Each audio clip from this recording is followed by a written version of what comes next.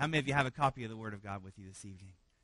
All right, if you do, let's go ahead and turn together to Psalm 97. Psalm 97, this has been our summer focus, summer Psalms. We've been looking at Book 4 and really looking at select Psalms, but we've almost walked straight through.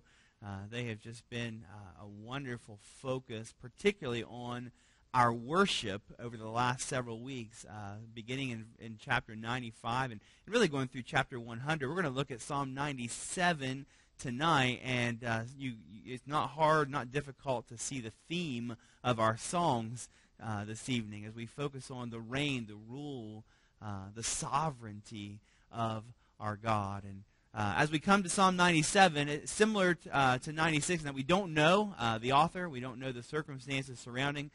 Tradition seems to lean towards David being the author of Psalm 97. That seems to fit well with the focus here, but we can't be clear or sure about that. But let's do this. Let's go ahead and read through together, have a word of prayer, and then we'll jump into this. Psalm 97, the Lord reigns. Let the earth rejoice. Let the many coastlands be glad. Clouds and thick darkness are all around him. Righteousness and justice are the foundation of his throne. Fire goes before him and burns up his adversaries all around. His lightnings light up the world. The earth sees and trembles. The mountains melt like wax before the Lord of all the earth. The heavens proclaim his righteousness, and all the people see his glory. All worshippers of images are put to shame, who make their boast in worthless idols. Worship him, all you gods. Zion hears and is glad, and the daughters of Judah rejoice because of your judgments, O Lord. For you, O Lord, are most high over all the earth. You are exalted far above all gods. O you who love the Lord, hate evil. He preserves the lives of his saints. He delivers them from the hand of the wicked. Light is sown for the righteous, and joy for the upright in heart. Rejoice in the Lord, O you righteous, and give thanks to his holy name. Let's pray. Father, we thank you tonight for the privilege it is to gather in your house to freely worship you. Lord, that is a privilege that not everyone enjoys. A time that we can gather in the open with our brothers and sisters and fellowship together and sing your praises and, Lord, bear one another's burdens. And, Lord, I thank you tonight for answered prayer. Lord, there's been many praises this evening, and Lord, we know that all healing, all health, every answer comes from you. And at the same time, we stop and we look to you and we come before your throne, knowing that we can find help in time of need because we have a great high priest who intercedes on our behalf. And we ask, Lord, that you would move on behalf of those who are dealing with sickness and hurt. And we pray for healing, Lord. We pray for strength. And Lord, we pray for those who are struggling, Lord, maybe discouraged, down. Lord, we ask that you would be round about them. And Lord, may they experience your presence, even now at this very moment. You know the hearts, you know the need, and we pray that you would just come about them. And Lord, give them your peace, Lord, that comes from you alone. I thank you for your word tonight, or just how it makes sense of the world we live in. And you know, as always, my need. I know that apart from you, I can do nothing. And or when it comes to the subject of your sovereignty, Lord, my mind is not adequate to comprehend all that means. And so I pray that you would move by your Spirit to open our eyes more to who you are, to understand more of your majesty and your glory, that we might live in a way that's pleasing to you, Father. Lord, we leave this time in your hands, asking you to accomplish your good purposes, and we pray and ask it in the name of Jesus, and amen. Our first point is very clear and very straightforward. It's right there in verse 1. The Lord reigns. The Lord reigns. The word means he is king. But in the Hebrew, it's perfect and not perfect tense. They don't have tenses like we do in the Greek or in English. But in the Hebrew, perfect has the idea of completeness or entirety. And so when it says the Lord reigns, it means that he reigns completely. Right? And so when we see in the Scripture it says he is the King of kings, he is the Lord of lords, we understand that to mean that he rules and reigns over all things. Now, you can hear that, and we can read that, and we can go, yep, that's true. Yeah, I mean, and we can kind of receive that in a ho-hum kind of, yep, that's God, right? God is God. He's in control. He is king. But stop and think about what that means. The Lord reigns. That means that nothing happens in this universe without his permission or that's outside of his control. Are you with me? Everything that happens, he's sovereign over. It's not merely that he has the power or the right, but he always exercises that power. He's sovereign over everything. And there's no molecule in the universe that acts outside of his sovereign rule. That means he's sovereign over your life and my life, and that there's nothing too big or too small for his attention. You know, God's not just simply interested in the big things of our life. He's part of every part, right? Every single moment, every single little bit. Nothing is outside of his control. You say, how far does his sovereign reign extend? You hear it. He reigns over all things. You know, Proverbs says the heart of the king is in his hand. All right, so there's no ruler. There's no ruler on this earth that can act outside of God's sovereign plan. Even the roll of the dice, according to Proverbs 16:33, what we would consider chance, God is behind. He's in control of. Now, all right, so we go from ho-hum, right? God's in control, yes, to, wait a minute, God's in control of everything? That there's nothing that is outside of his control, that he hasn't allowed or he hasn't permitted? And then we go from maybe ho-hum to, I don't know how I feel about that. I mean, that can be a bit unsettling, can it not? Why is that? Why is it so unsettling, this idea that God has complete and total sovereignty? It is a little, isn't it? I think two reasons. Right? Number one, I think we don't like the idea of anyone having control, right? We want to have control. We want to rule. We want to reign in our lives. We want to have all the balls in our hand. And so the idea that somebody else is ruling and reigning and controlling things doesn't sit very well with our selfish hearts. And that expresses in different ways. I mean, we got some control freaks in here, right? Some of you you want to keep all that, and so the idea that God is in control can be unsettling. But that's not the only reason, is it? The other reason why it doesn't necessarily sit well with us is because it doesn't necessarily fit with what we see. When you look at the world that we live in, it doesn't always look like God's in control. Bad things happen. Horrid, evil, wicked things happen. I mean, natural disaster wipes out thousands upon thousands of people. God alone allows and permits these things. We have war and terrorism that add to that tally every single day. There's sex trafficking and abuse that is commonplace in the world that we live in. We live in a world where we see wicked and evil every single day, and yet we're saying that God's in control, that he allows, that he permits all things. And it's not just that bad things happen, but bad things happen to good people. Right? To people who love him, to people who know him. I read last week, it broke my heart about a family who was on their way to Japan on the mission field. They love the Lord. They want to serve the Lord, right? This is a family of 5.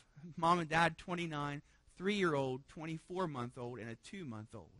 Right? They're traveling from Minnesota to Colorado, and on their way, a semi just plows right through their vehicle. And all 5 of them go off into eternity.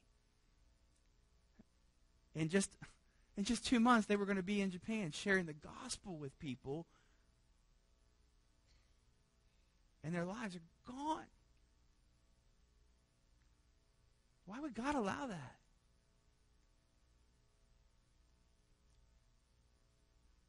Sometimes it's easier for us to think that nobody's in control than to think that someone's in control. That's why we have those, these different philosophies, these different beliefs, right? There's deism that believes, yes, there's a God, but he just started all things and then kind of let it loose, right? and then there's fatalism, right? I mean, everything's meaningless. There's naturalism. Our hope is in the world we see around us and nature itself. And there's even what they call open theism. Yes, there's a God, but he can't know everything. He can't control everything. All of those thoughts and all those, they don't line up with what we see here in the Word. The Lord reigns fully, completely over all things. And when you understand that, then the question is what? How can God allow that? How can God permit these terrible things? Is he really in control? And the answer, without fail, when you open up the Scripture, is yes. Yes. Without fail. Listen to Daniel chapter 4. Daniel 4:35. All the inhabitants of the earth are accounted as nothing. And he does according to his will among the hosts of heaven and among the inhabitants of the earth, and none can stay his hand or say to him, what have you done? You know what Daniel's saying? He's God. He's going to do what he wants, and there's no one who has a right to question that. That doesn't sit well with us. Right? We don't like that. But what do you see in Psalm 97? The Lord reigns. The Lord reigns. And what I want you to see tonight is the reality, the truth that the Lord reigns over all gives us great hope. It helps us to understand and make sense of the sinful, sick world that we live in, and we do. So notice the truth that God rules and reigns is not meant to unsettle you. The truth that God rules and reigns is not meant to make you say, God, I don't understand, I don't know why. It's not meant to confuse. Notice the psalmist says, the Lord reigns, let the earth rejoice. Let the coastlands, the many coastlands, be glad. What's he saying here? Let all the earth rejoice in the fact that God is sovereign, that he's ruling, that he is reigning. This is a matter of worship. Here the psalmist is saying, don't let it unsettle you. Don't let it confuse you. Rejoice that God is reigning. Rejoice that he is on the throne.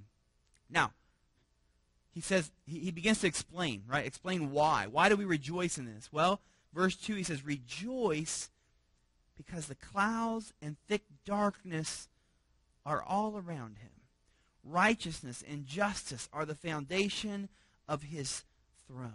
All right, clouds and thick darkness. Right? There's something. There's a bit of mystery here. Remember, this is poetic language, right?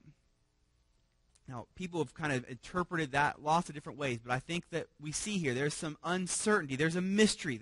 There's something we can't fully see. The truth is we're not going to fully understand how God is working, right? His ways are higher than our ways. His thoughts are higher than our thoughts. Now, all right, so we may not fully understand, but we do know this, what? He is righteous and just.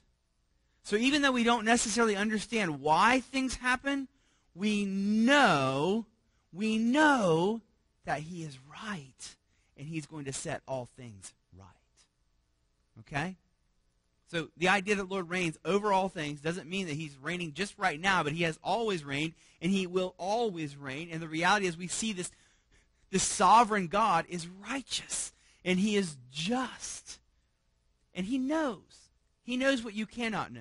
I heard an illustration this week that helped me just kind of think through that. Right?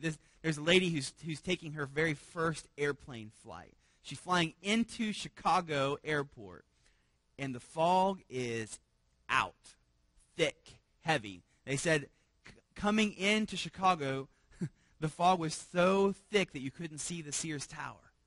Right? And she's looking out the window of the airplane, and what's she thinking? I can't see anything. If I can't see anything, then the pilot can't see anything, right? That's what's going through her head. And so she's starting to panic a little bit, and she's going, if I can't see, can he see? And the lady in front of her turns around and says, no, he can't see any more than you can. But he knows where he's going. He has something. He can see what she cannot see because of the instruments and the panels. And right, he has a control tower and all of those things that are bringing them in safely. So he sees what she doesn't see. And we have a God who sees what we do not see.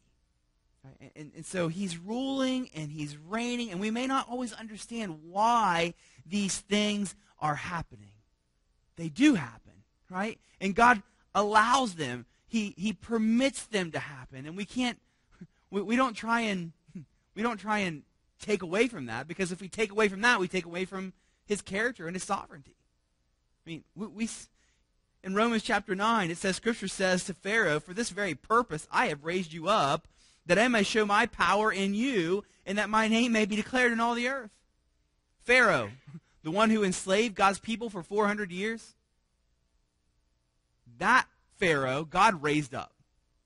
God allowed to reign for his glory. And God was glorified in it by delivering his people out of slavery and by miraculously saving them. Right? God was glorified through that. Hey, think about the life of Joseph, right? In the end, there's Joseph standing before his brothers, and he looks at them and he says, what? You meant it for evil, but God meant it for good. Right? And they did. They wanted to kill him. And then they sold him into slavery. But all along, God was working, even through their sin, through their wickedness, to save his people in the end. And so, God's sovereignty doesn't negate man's responsibility or man's free will or choice. Right? God has He's created us with the ability, the freedom to choose how we're going to live our lives. And in that freedom, God is still sovereignly working. You say, how does that work? I don't know. I can't explain how that works, but it works. His ways are higher than our ways. I mean, the secret things belong to the Lord, Deuteronomy 29:29. Yes, he is reigning. He is ruling sovereignly over all things. And yes, we are free to choose to live for him or not, to rebel or sin against him. But understand, this is the fundamental claim of what it means to be a Christian, is to recognize him as Lord. To come to a place in our life where we say, I'm not in control. I have rebelled. I have sinned against the king. I deserve his punishment, and yet, the king has moved graciously to save us. And so, right, if we confess in our heart, the Lord Jesus, and believe in our heart, with our mouth the Lord Jesus, believe in our heart that God was raised him from the dead, thou shalt be saved. So we come to this place where we bow our knee before the Lord Jesus Christ, and we experience life. And this is a continual process for us as his people, right? Because we're constantly trying to step back on to the throne. And so we're continually have to say, no, that's not my place. It's your place, Lord. You are reigning, not only in all creation, but you're reigning in my life. And I'm rejoicing in that. Not only because he's righteous and just, but notice, rejoice because, verse 3, this is very striking when you read it. Rejoice because fire goes before him and burns up his adversaries all around. Did you catch that? Rejoice because God is going to burn up his adversaries. Why do we rejoice in that? Because it just brings us back to that reality that God is going to set all things right. No wicked deed will go unpunished. Right? All of the abuse, all of the wickedness, all of the rebellion, all of it will come under his sovereign divine judgment. He's going to righteously judge all sin, and we can rejoice in that. And some of you are going, is that right for me? Is that right for me to rejoice? Yes, it's right for us to know and to be thankful that God's going to deal with sin. Now, some of you know exactly what this feels like, because some of you have been hurt, abused, mistreated in a way that is so wicked and despicable that nobody else really can understand or grasp what you're going through.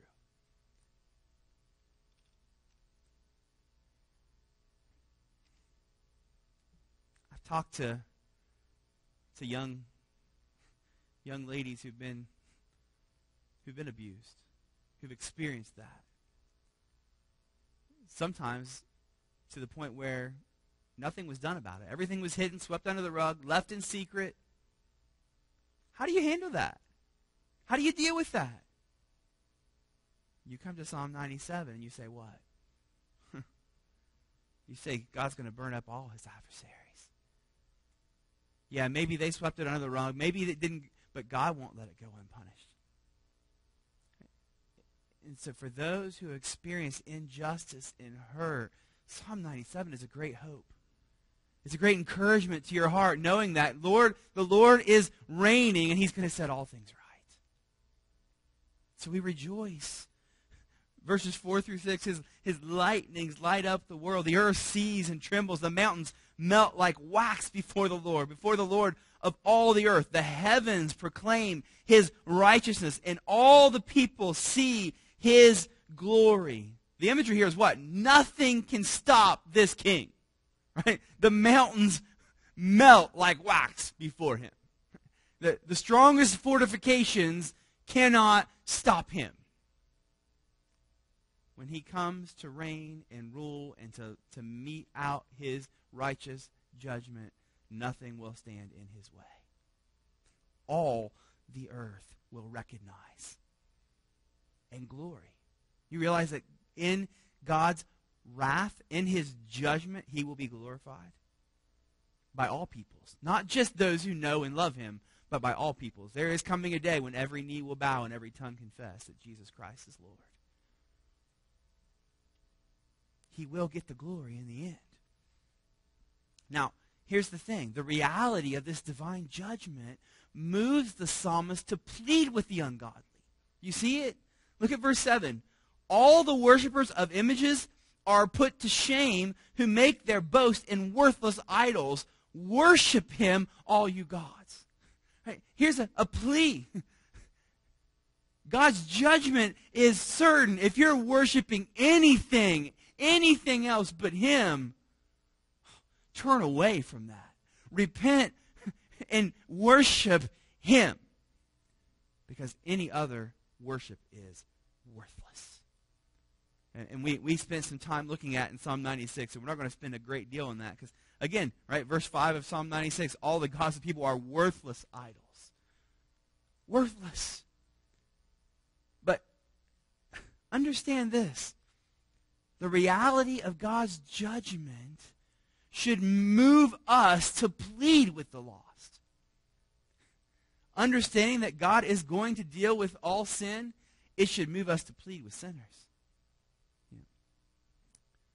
that old Princeton theologian, A.A. Hodge, he said, a man who believes in hell won't shut up about it, but will speak about it with all tenderness and earnestness and urgency.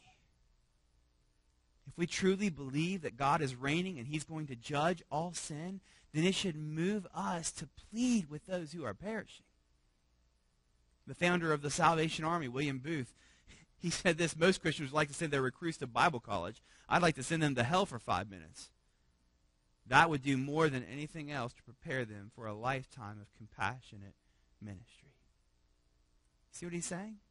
If we just get a grasp, a glimpse of the full weight of the wrath of God, then it would move us with compassion to reach those who are heading there.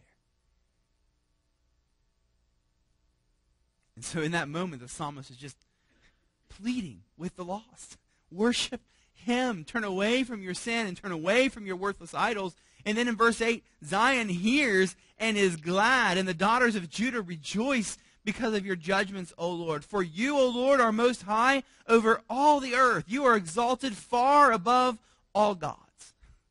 You see, God's people rejoice in this truth.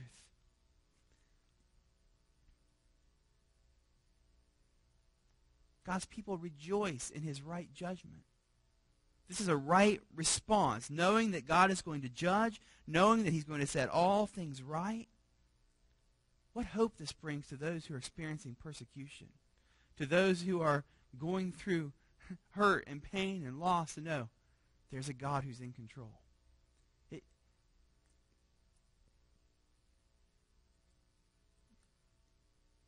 Understanding that God reigns will stir something up in your heart. But if you truly believe that God reigns, then it helps us make sense. It helps us make sense of our hurt and our pain and our loss. If we believe that God reigns, then we believe Romans 8:28, that all things work together for good to those who love God, to those who are the called according to his purpose. So if we believe that God is reigning and he's going to set all things right, then we're going to believe that that family of 5 that perished, that God was working through that to bring about good and glory. And that may not be clearly evident, but if you fail to believe that God reigns, then what happens? Then you're left to be angry and bitter. And so we set our hope in this.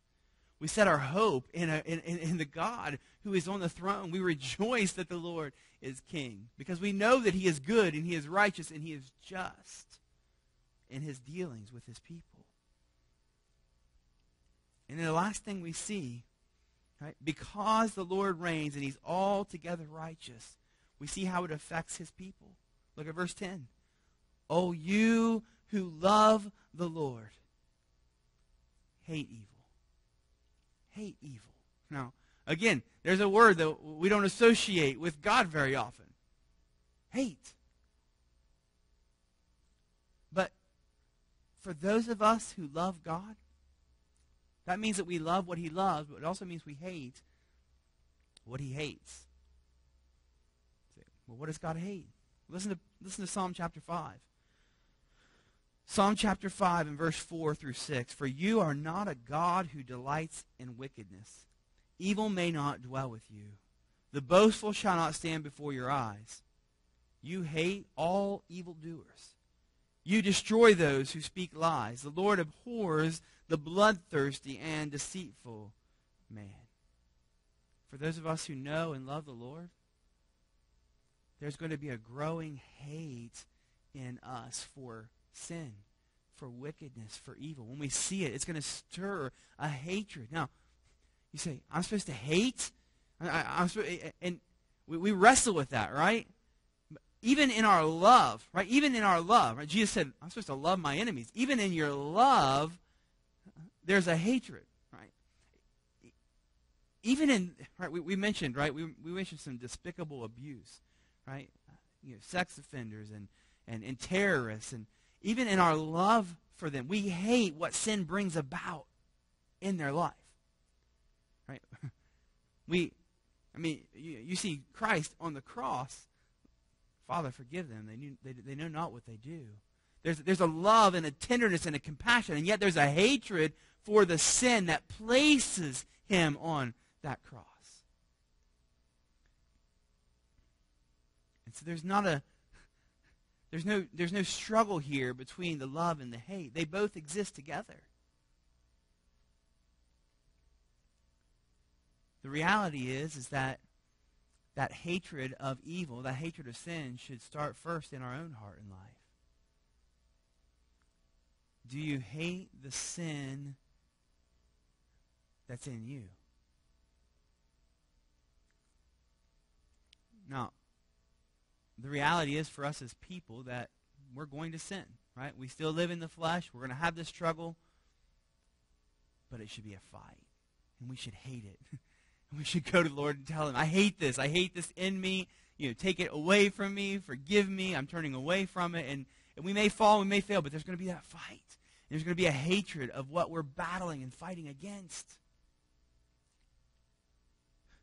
Oh, you who love the Lord, hate evil. And those who love him, it says he preserves the lives of his saints. He delivers them from the hand of the wicked. And you read that and you say, not always. Right? Maybe you're not. Maybe that's just me, right? He preserves the lives of his saints.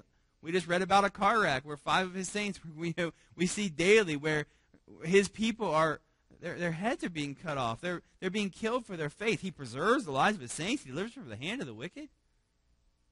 Yeah, ultimately.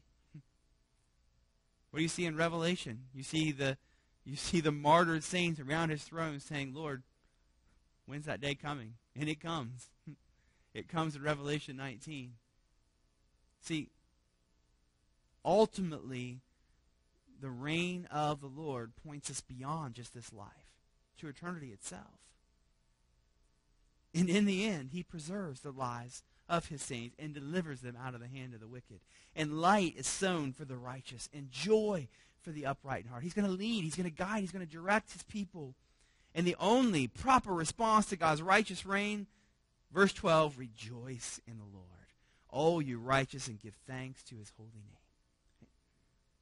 The right response to the sovereignty of God is worship, is joy.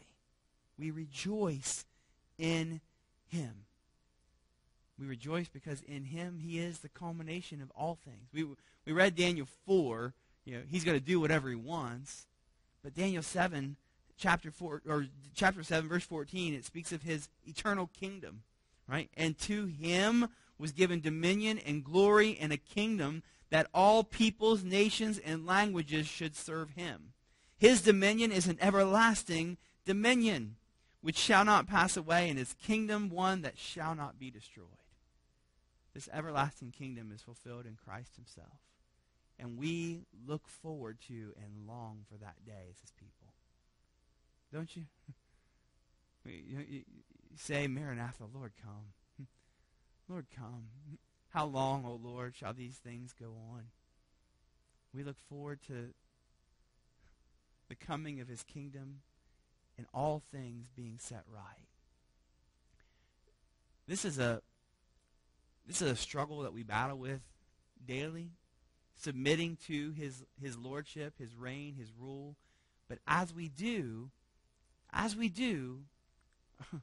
it brings a peace. It brings a calm in the midst of the storm. We'll close with just an illustration. Charles Spurgeon shared of a man named Whitelock. He was traveling from England to Sweden. He was an envoy for the government, and as they were on the boat, he was so overwhelmed with the status of the business he was taking. It was not good. It was a bad situation, and he couldn't sleep. He was wrestling. You ever been there? You lay on your bed at night, you just can't sleep because this is going on and this is going on, and you have these problems, you have this problem, and there's his assistant beside him in the bunk next to him, and his assistant says, "Sir, may I ask you a question?" He says, "Of course." He says, "Sir, do you think God governed the world very well before you came into it?" He said, "Undoubtedly." He said, "Do you think that he will govern it quite as well when you're going out of it?" Certainly. He said, then, sir, excuse me, but do you not think you may trust him to govern it quite as well while you are living? And he had no answer. He just rolled over and went to sleep. Why? Because God's in control. He's in control. And we can rest in that. Let's close in prayer. Father,